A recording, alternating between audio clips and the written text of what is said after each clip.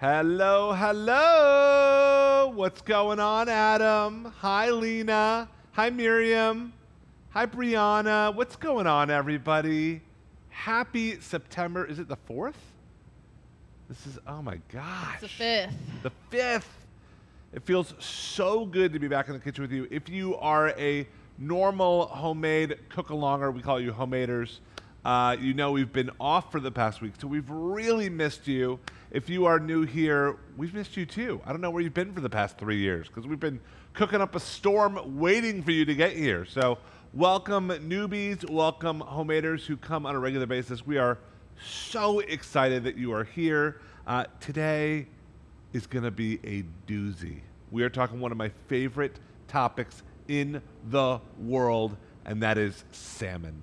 Oh, this salmon is so good. It's Moroccan, kind of spiced with pomegranate and miso and thyme, and I don't know. To me, salmon can be so drab. It's kind of like chicken. I've had so much bland, boring salmon, and to find a salmon that just pops, that you just go back to again and again and you never get sick of, is so beautiful. It's so timeless. So really excited to walk you through that today. A couple of just household stuff. The whole idea behind this is that you are able to interact with us in real time. So if you want to talk to me, which I would love to talk to you and see your beautiful face, even if you're not cooking along, you can raise your hand by just pressing the little virtual raised hand thing, and we will call on you, but I have to see you, so you have to be willing to share your video feed. If that's not your thing, we do have thousands of people on this, so I understand that's a lot of people to be asking questions in front of. I get that. You can, of course, interact with our other chef. Her name is Kat. She is in the chat. What's up, Kat? What's up, Chef Joel? How are you? I'm doing great. We were just raving seafood. So Kat's originally from Hawaii. She said she's missing home, so she's been like searching the city for really good Hawaiian food. And I'm like Kat, you know, I grew up in Seattle on the coast where, you know, fish is just on the table every day. It's not, you know, that's not a every once in a while. That's literally every day. And today we're going to talk a lot about seafood because we've teamed up with what we feel like is the best fish market, not in America, on the planet. Fulton Fish Market. These guys are incredible. They're one of our most amazing partners. I'll tell you what they win this like absolute total gold star for is they're our longest living partner. So they've been in business for over 200 years. I'll let that just sink in for a sec. I don't even know a business that's been in business for 200 years. That just speaks to quality. So Fulton Fish Market, they were, again, born many, many hundreds of years ago in New York City. And they would literally just curate the best fish for restaurateurs, for people to buy. And then it only became for restaurants for a long time until the 2000s, where now we, as everyday people, can order from Fulton Fish Market. We love them primarily for quality. I mean, they're going to deliver the freshest, the best, most curated seafood to your door, which we love. So if you're interested in using them or trying them out, we'll put codes up, but you get $25 off your very first order if you've never ordered from Fulton Fish Market before, and you get $50 off of any subscription. And you can subscribe to salmon, they have like a scallop subscription, a crab subscription, which means it will just come every month. I love it. It actually comes as often as you want it to. So $50 off the subscription, $25 off your first order. We love them. We'll talk so much why, but let's get cooking. So first and foremost, we're going to talk salmon. What I want everyone to do is this is meant to be like a weeknight salmon meal. And so this is something that you can kind of whip up. The chickpea fries that are with this, maybe that's not weeknight, that's a little special, but the salmon itself, absolutely. So we kind of want to cook it fast. So I preheated my oven to 400 degrees Fahrenheit. So if you're cooking along, go ahead and do that now. Preheat your oven, 400 degrees Fahrenheit. Sometimes when I cook salmon, I like to cook it much, much lower in temp, like 250 degrees Fahrenheit. And it might take 25 minutes, but it really creates a silky salmon When I'm in a rush and I want kind of just that plump, beautiful, just perfectly cooked salmon, 400 is the max I would go. You can broil salmon, that's fine, but that's really just going to darken it. 400 is about the max, otherwise it gets a little dry. So the first step is we're going to make this really good kind of paint, like this glaze for this salmon. And this calls for kind of a crazy ingredient. I'm going to hold this up. This is called pomegranate molasses. It's literally like molasses, but obviously from the pomegranate. So it's got a little more acid. It's got a little bit more sweetness, tartness to it. If you like balsamic vinegar, you will die for pomegranate molasses. Like, this stuff is candy. You can literally just drizzle it. Oh my gosh. It's like the best syrup on the face of the planet. It tastes like cherries and dried fruit. It's so good. So the base is we start with a little bit of this pomegranate molasses. And then we've got miso, white miso. And I think some people don't really know what miso is or don't use it a lot. And a lot of you guys do, so just bear with me. But this is soybean paste. So this is basically peanut butter, but with soybeans instead of peanuts. And they ferment it, and it gives it just this funky, round, beautiful flavor. So we're going to add a couple of tablespoons in our pomegranate molasses of miso. Whisk that up. This is just making the most amazing paste ever. And then just to give it a little bit more tartness, because when it comes to salmon, or I think a lot of seafood in general, I like a little bright hit, right? So we grabbed a little lemon, just roll on it, give it a quick slice, save half for later, and squeeze half now. We're going to go with some salt and pep. And mix it up. Chef, we have a question here. Bring it. If somebody can't find miso, what would be a substitute for that? That's a great question. You can absolutely use peanut butter, sunflower butter. So any kind of ground nut would be good. It will give it that body and kind of that toastiness that we're looking for. It won't have that funk, but it will be really good still. That's a great question. All right. So then I just grab a sheet tray, just like this. I line mine with parchment just so the fish doesn't stick. And I start with just grabbing a paintbrush and just painting the bottom. And this will kind of caramelize the skin, but also help it kind of release. So we start there, and we're going to grab our gorgeous little salmon fillets. Everyone always asks me, how much salmon should you buy per person? Anyone know? Don't you Google it. I want to know in the chat, how much salmon, weight-wise, do you kind of assume per person when you're buying salmon? And this is really fish in general, not just salmon. What are people saying, Kat? I've got a bunch of 6 ounces here. Yeah. Yeah, so 6 ounces. I would say if you're really hungry, half a pound per person, right? If you've got a pasta on the side, I might go a quarter pound per person, so you have a nice little piece of salmon. So, but yeah, about 6 ounces is perfect. So that's really, really a good kind of measurement. That's huge, because whenever I'm at the grocery store, I'm always wondering, oh my gosh, I'll see a piece of halibut. And also, if you're shopping on Fulton Fish Market and you're not sitting in front of the seafood counter, you kind of want to know how much to buy. So take a look, and they also have tons and tons of resources on FultonFishMarket.com on their website that can help you with that as well. All right, so then you just grab this paint and you just slather. Now, this is not a marinade. It would not be good as a marinade either, because there's lemon in it, there's acid in the pomegranate molasses. So bottom line is, it would actually cook the fish if you let the fish sit in this.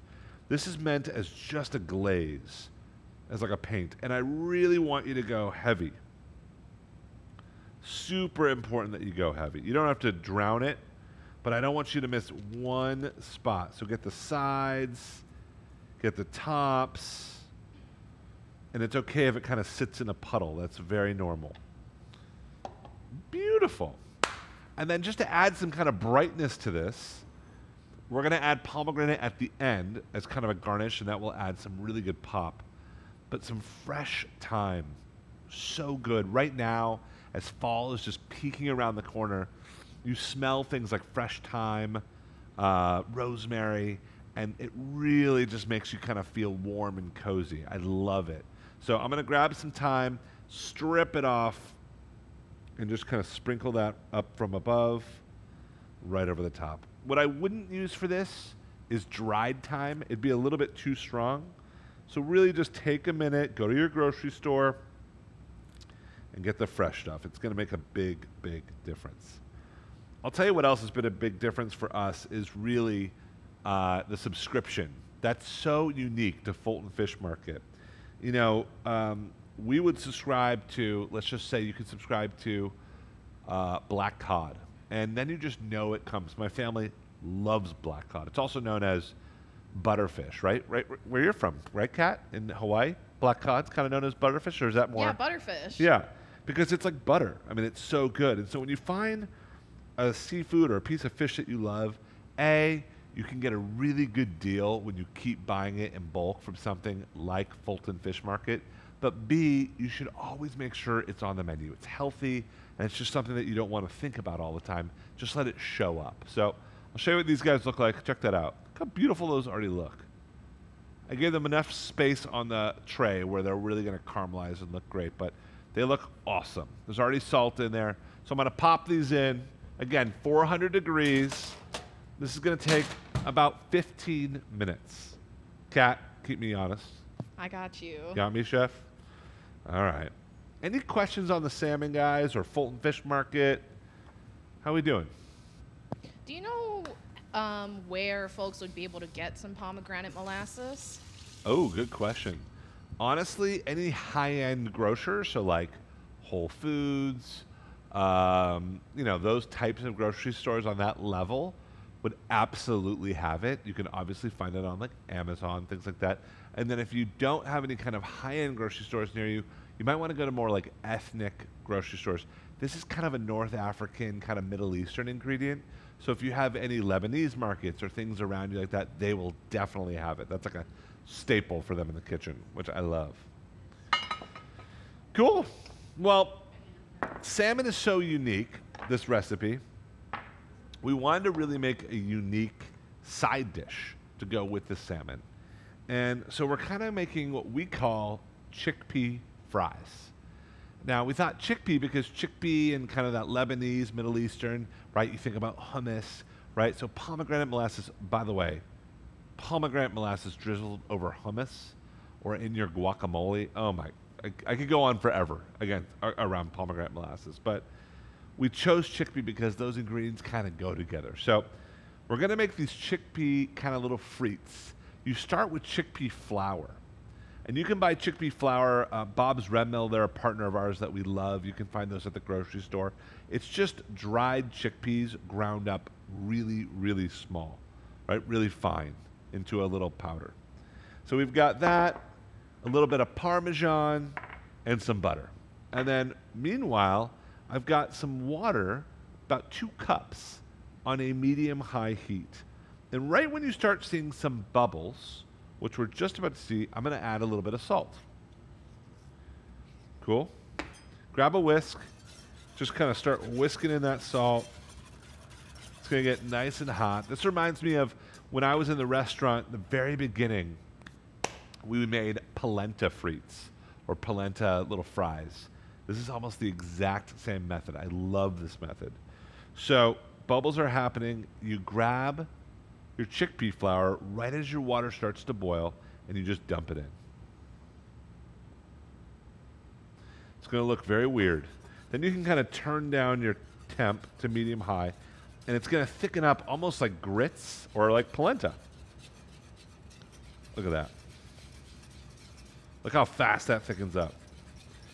And it's going to boil, so you can turn it down off the heat. Once it's kind of boiled in together, you can literally turn it off. That looks awesome. So I'm going to move it onto the counter. Add some butter, some Parmesan, and stir that in. I mean, this would be good just as is. It really does smell kind of like warm hummus. Oh, look how good this looks. Such a unique side dish. I love this. You really can surprise people with things like this.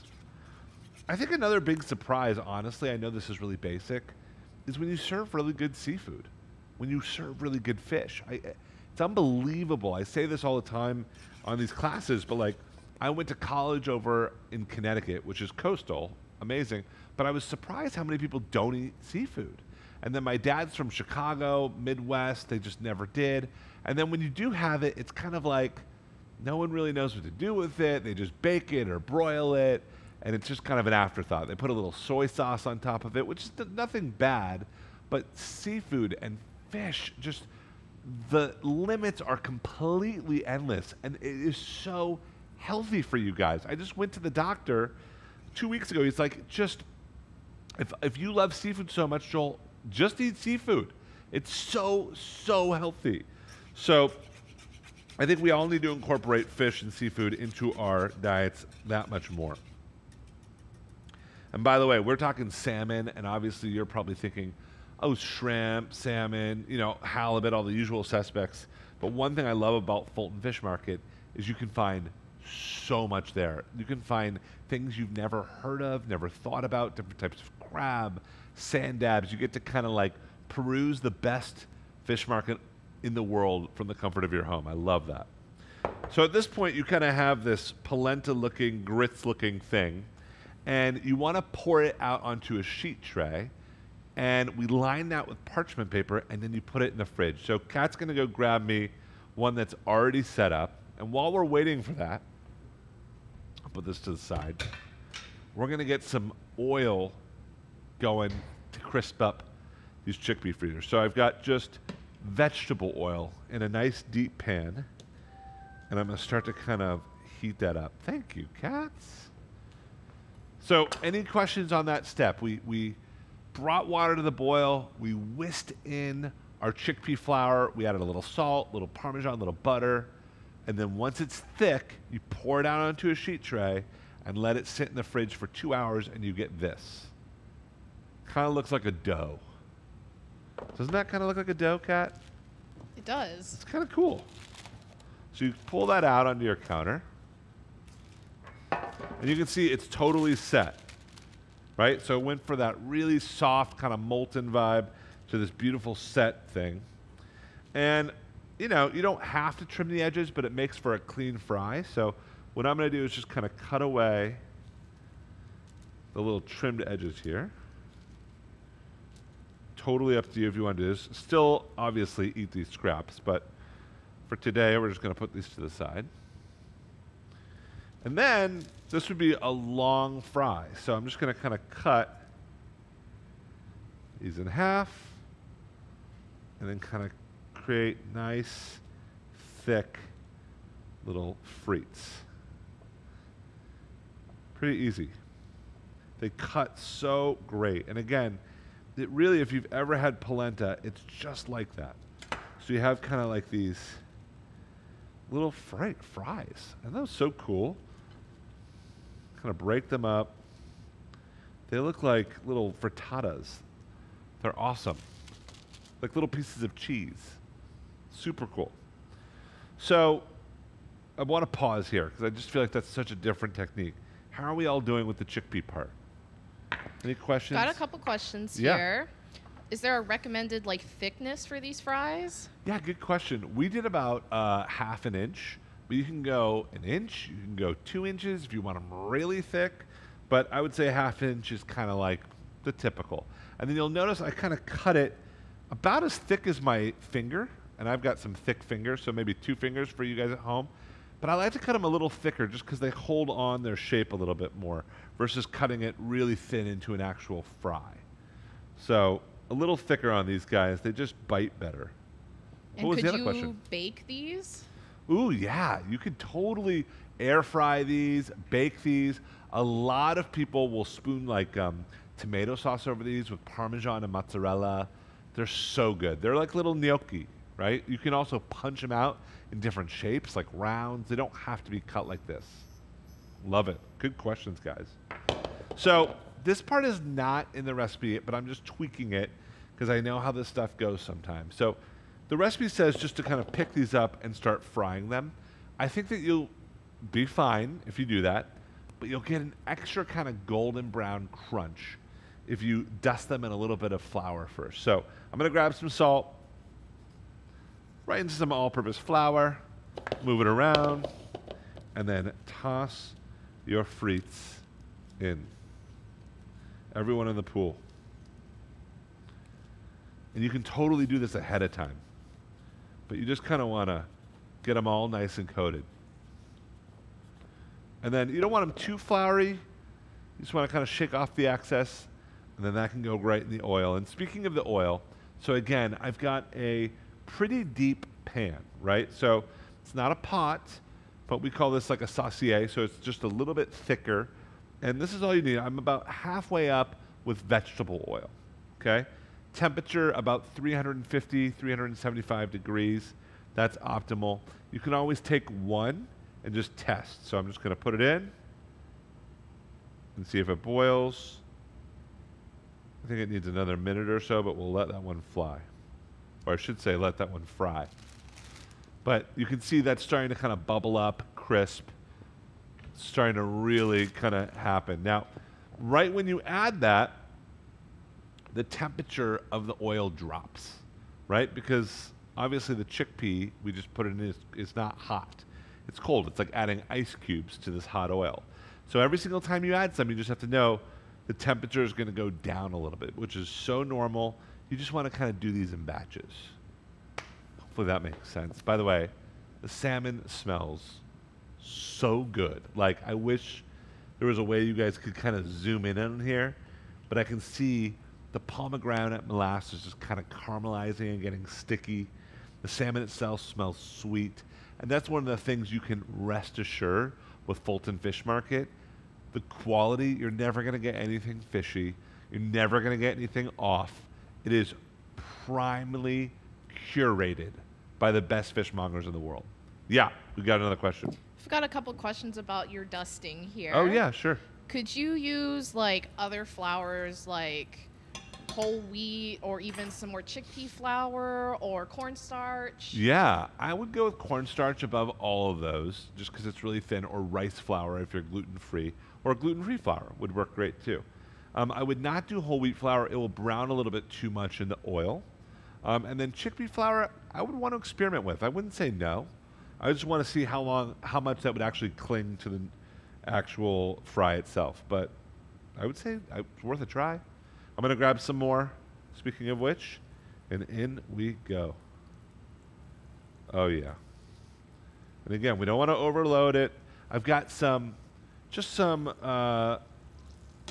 little, oh my God, I'm totally spacing. Pliers, not pliers, tweezers. Not tweezers, tongs. Man, it's been a while since I've been in the kitchen with you guys. I love it. So just some little tongs. Just kind of move them around so they don't stick to each other. And then right when they're trying to get a little bit golden brown, you'll start to smell them. That's a good time to take them out. Oh, these are looking really good. See how they're holding their shape? The flour just kind of makes sure they don't break down. It kind of protects them. These are great. All right, so the fries are frying away. Meanwhile, I've got a big, big bowl. All right, and I'm going to add some spices to this, 2 big ones. They're not going to make it spicy. They're just going to give them some extra oomph. Smoked paprika and cumin. Hello, 2 of my favorite in the world. And they're going to go so well with that salmon. So you kind of just mix that around. We're going to add a little bit of salt in here too. So when these guys come out, they're just ready to go in this nice dusting. Oh, this smells incredible. All right, let's take a look. I think we're getting pretty close. We'll let them go a little bit longer, but these are looking pretty perfection. Amazing. Now, a lot of people ask me about different types of salmon. Which ones should you buy? Which ones should you not buy? And like I said, Fulton Fish Market has so many resources on their website. I do think of myself as a fish expert, but I think of them as Yoda of fish. Like, they're on a different level than I am. I I go on their website just when I have general questions about fish. By the way, I'm going to take these guys out. So I'm just going to grab a little spider, kind of get underneath them, drain them as good as you can, and then in we go. We don't have to toss them yet. We will. But bottom line is you should go on their website. There's incredible resources. Today, we're using a beautiful farm-raised Atlantic salmon. And I think farm-raised, and when you think about fish and sustainability, and if you know me, that is a big topic. It's really, really important. You know, the reality is that we are really, in a lot of ways, overfishing a lot of species in the ocean. And so you have to start to be okay with talking about farmed seafood. That's just a reality of our world, right? And so farms, just like farms that you'd buy vegetables from, have kind of pluses and minuses. And it's good to have a partner like Fulton Fish Market where I can kind of tell you, hey, we go to the most sustainable farms. We go to the ones with the best practices, which they do. And so it's really important that you kind of look for, you know, what are these fish fed? Where are they raised? How are they raised? No farm is perfect. Let me just be really clear, right? No farm is perfect.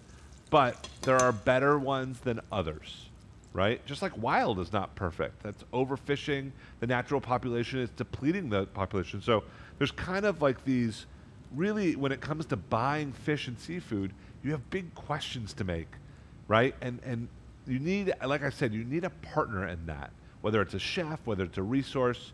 So really, really lean on them for that. That's really, really important to kind of know what is the sustainable option, what is the best option. It's not always what you think. It's not always wild, Pacific caught, right? It depends on the time of the year, depends on what's available. So that's my little rant of the day. All right, these look amazing, right? We're not trying to get them too golden brown, just like that light fry. The second batch took way less time. This oil is getting nice up to temp. And chef, real quick, Yeah. it's salmon time. Oh, is it time? Mm-hmm. Let's do it. Oh, yeah, baby. Oh. Hello. What? No, I didn't have to put on broil. I didn't have to do anything special. I literally just popped those in at 400 degrees. But because there's so much sweetness, there's sugar in the lemon, in the pomegranate molasses, it just kind of naturally caramelizes. I'm going to take out these frites real quick. Oh, man, these look awesome. So I'm going to take these out. In we go. I'll do one more batch, and then we'll talk salmon for a second. I just got a little more frites in here that I want to fry up. I can't let these guys go. Nothing to waste. Beautiful. All right. That's my last batch. By the way, these ones you can start to kind of toss in our little spice mix. They'll break a little bit. That's okay. They look like fries. They look awesome. All right. So salmon. So a couple things that you know we did really right here is when I lift this up, sometimes you'll bake salmon and you'll see like little white albumin, right? That's like the little fat that kind of comes to the top, the protein that kind of settles, and you kind of see it come out. You don't see that here at all. The painting kind of holds that down. It just makes for a nice sheen of salmon, right? So you don't have any of that white little globules coming out. This is perfectly cooked. How I know is I can take a spoon or the back of a spoon and just kind of insert it, and if you can kind of flake it with the back of the spoon, you're in really good shape. I have to.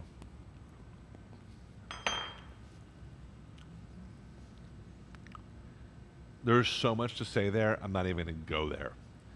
That is delicious. That is so good. We'll talk about that in a sec. So salmon is going to rest. I do like to let it rest. Do not just eat salmon hot out of the oven. A, it's too hot. B, you just want to let the protein settle. Just let the whole thing kind of mellow for a second. I'm going to grab this last little bit of frites. How great these came out. So easy and so different. And beyond the flour, which we talked about, you can use rice flour or cornstarch, gluten-free. which is really nice. Chickpea flour is gluten-free, naturally. Oh, these look awesome. All right. I'm going to add a little more salt to them. I need to. I'm a chef. Sue me. Beautiful. Okay. So first thing, while we're letting these salmon kind of just rest, I take these fries and I just kind of pile them up big. Oh, yeah. Come on. Nice, crispy, different, pillowy fries. Look how fun those are. I'll hold those up for you guys. Is that awesome? Those are so fun. They're kind of creamy in the middle. I'll taste one in a bit here. So I'll put these to the side. Then I grab my nice platter. When it comes to cooking seafood, just like you need to have kind of like a sous chef, a partner in the kitchen, you need to have a fish spatula. Okay, these are way more bendy than a normal spatula. They kind of cradle the fish. This is the only spatula I use at home. It really gets in there. Kat's agreeing. Like, all chefs know the fish spatula is where it's at. So I'm going to kind of get underneath here. And you can leave the skin behind, or I like to pick it up and actually put it on there. But you can see the fish just kind of releases so easily. I think we'll go 3. We'll leave this last one as a chef snack. Those look awesome. Still warm, still sticky, still delicious. And then a couple of things just to kind of add here. So first and foremost, just to kind of re-emphasize the pomegranate molasses, is we have a fresh pomegranate, which in the fall, these are in season. I love pomegranate. So little trick here is to cut the pomegranate in half widthwise. Beautiful. Turn it upside down so your fingers are kind of cradling it. Hold it tight and use a spoon and kind of just spank it. I know that sounds naughty, but all the little, little seeds and little pomegranate nubules will come out along with a little bit of the juice, which is so fresh and delicious. But none of the white pith comes out, which I love. So that is how beautiful these look. I mean, I don't know if anyone's celebrating Rosh Hashanah or anything like this. Like, this is what I would serve. This is so different, so cool. Then I'm going to grab a lemon and just kind of shave that thin. You can eat lemon whole if you shave it really thin. And with the right seafood and the right fish, it really pops. So I just shave them as thin as you're comfortable using your knife for, and just kind of drape them anywhere you can. That look nice? Doesn't have to be a whole one. It could be kind of a half. Chef, what would be a good like salad or green vegetable to have along with Ooh. this? You know, I love, because this is so kind of acid forward, right? It's got lots of lemon and the pomegranate molasses. I might want something more bitter, like arugula or escarole or endive or radicchio. So maybe like a really good bitter green salad would work really well with this. It's a good question. All right, next we've got a little bit more fresh thyme just for some greenery. So just kind of rip that over the top, sprinkle that all over. Yeah, and this is actually a really cool trick. As you kind of sprinkle, if you want to kind of serve a fun little garnish, you can just take the thyme, right, your nice fresh thyme, and since you already have your fry oil going, just kind of toss them in, stand back because they're going to pop. Michaela, yeah, there you go. There you go. Let them fry until you stop hearing them, right? See how they're still talking to me? They're still frying. They're still frying. That means there's water in them still. So just wait like another minute, and what you'll have is this really crispy, beautiful thyme, and it's absolutely delicious. We've gotten a lot of questions about how to sign up for the subscription. Again, the $50 off that's in the chat. Thank you guys for asking about that. It's unbelievable. I mean, it really is. Like, when you think about Fulton Fish Market and why they existed in the very beginning, it was literally because chefs needed the best seafood, and they were the only ones getting the best seafood. But now we all get to benefit from it, which is so cool. All right, so I'm taking some of this fried thyme, which makes it so crispy. They're like little breadcrumbs almost, right on top. How fun is this dish? It's kind of foodie, but it's also at the same time really, really beautiful. This looks awesome. Give myself a little wipe here. Put your frites right next to it. I'm going to move my oil to the side. I want to make sure you guys can really see what's going on here. All right. Can you guys see this okay? Let's go to a top down. Oh, yeah. There we go. Gorgeous. I mean, come on. Smoky, kind of Parmesan-y, perfect little chickpea frites with this just glossy, sticky salmon. I mean, this is so special. All right. I'm digging in. These are just like the most addicting little snack. So good. A little oily. But then you just look into the salmon. Hopefully you guys can see this. I just want you to see the doneness of this salmon. I'm just going to cut into one. Blushing pink. Perfectly cooked, not dry. You don't even have to tear it. It just kind of breaks. That is how I want my salmon every time. Oh my gosh. That fried thyme. But just the quality. You know, we live in Salmon Central in Seattle. Yet we work with Fulton Fish Market, who sends our salmon for this class 3,000 miles away. And the quality feels like, tastes like it's local. Like it just came out. I mean, it is so clean. It's like the best. It just disintegrates on your tongue. I could eat that every day. It is so delicious. Guys, chickpea frites, pomegranate molasses Moroccan salmon.